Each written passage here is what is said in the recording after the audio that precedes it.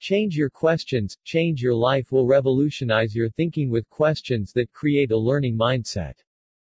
Through a vivid cast of characters, author Marilee Adams invites us into a workplace fable from which you'll learn how to revolutionize your personal and professional relationships. Awareness of your thinking patterns will lead you to questions like what happened, what are the facts, and what assumptions am I making? Instead of seeking fault and blame. You'll learn that, in addition to judging others, we're also quick to judge ourselves. Every one of us operates from a mix of learner and judger mindsets. With effort, we can cultivate the seeds of connection by watering and fertilizing rich beds of acceptance, curiosity, dialogue, and creativity, while pulling the weeds of blame, rigidity, assumptions, and fear.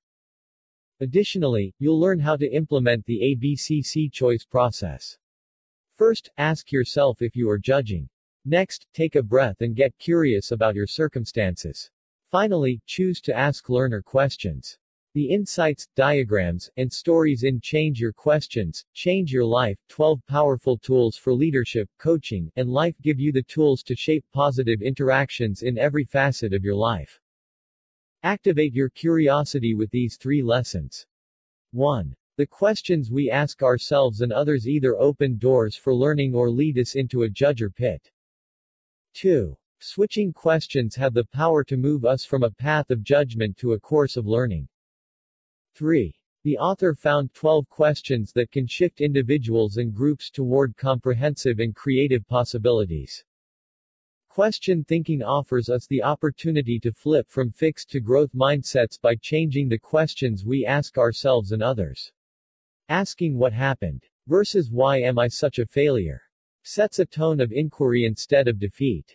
Let's learn how to ask questions that will transform our relationships and lead us toward possibility and creativity. Lesson 1. You have the power to choose your reactions, whether to learn or to judge. Thoughts, feelings, and circumstances fill every waking moment of our days and spill over into our dreams. As recovering judgers, our first opportunity for change presents itself when we observe our thoughts and recognize their nature. Questions like, what am I responsible for? And what are they thinking, feeling, and wanting? Steer us toward rational choices, solutions, and win-win relations. In contrast, when we ask why are they so stupid? Or why bother? We find ourselves stuck in a pit of judgment. Imagine receiving a call from your teenager who just backed your brand new SUV into the shopping cart corral at the grocery store. Or, an email from your boss highlighting every benchmark you did not hit over the last quarter. Maybe you received a summons for jury duty, and it's scheduled for the same week as your much-anticipated vacation. All of those scenarios elicit thoughts and feelings. How should you deal with them? Will you ask, why am I so careless? Why am I a failure? Why bother? Or, instead, what happened? What are my choices? What's best to do now? Events, good and bad, flow through our lives like a river. When you mindfully paddle, you master the ability to skirt rocks and find less turbulent waters within the rapids. Asking learner questions keeps you moving forward. Lesson 2. Like a life preserver, a switching question can save you from drowning in a pit of misery. Imagine yourself at a long, rectangular conference table waiting for a meeting to begin. For 10 minutes, the woman to your right has been rapid-firing opinions about your child's primary school, which her children previously attended. You endure her complaints about the teachers, the lunch program, and the new math curriculum.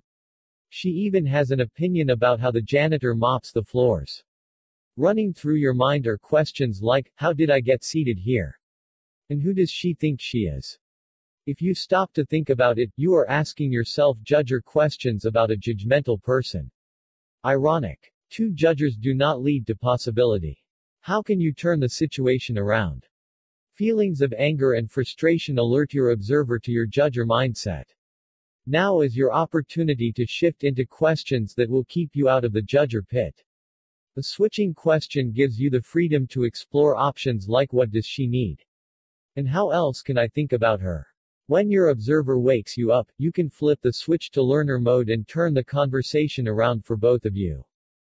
Practice asking yourself questions like what assumptions am I making? And how can I be more objective and honest? One switching question has the potential to free you and your companion from the judger pit.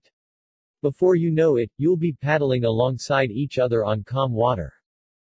Lesson 3. Use these 12 questions to guide your success in personal and organizational explorations.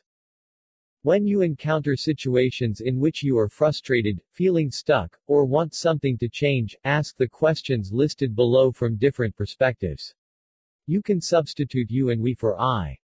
You don't need to ask these questions in any specific order, and not every question fits every situation. The goal is to incorporate learner questions into your daily thinking patterns. As you regularly reference and ask queries from the list, you will find yourself traveling the learner path while opening yourself and everyone you interact with to possibility. Change your questions, change your life review. As I read Change Your Questions, Change Your Life, I found myself wanting to share each lesson with anybody willing to listen. The book's ideas and questions are functional tools to shift away from conflict and into progress. I've put my internal observer on alert.